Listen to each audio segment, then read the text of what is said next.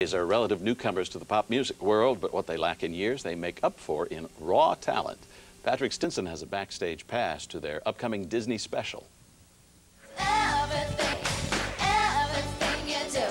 Jessica Simpson got a taste of success with her debut album. Everything you say. Girl, you were wrong. Jason Raize can't wait for the release of his.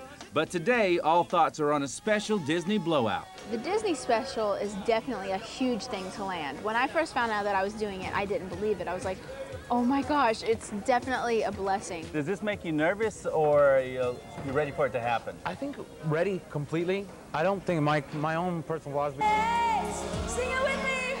And to feed the constantly growing appetite of young fans to know more, this special also features a behind-the-scenes look into the private lives of these young stars. So you'll see Jessica with boyfriend Nick from 98 Degrees, and you'll see how Jason's role in Broadway's The Lion King got him ready for the national spotlight. This is the path I've been walking. My fans, I want my fans to think that I'm a friend.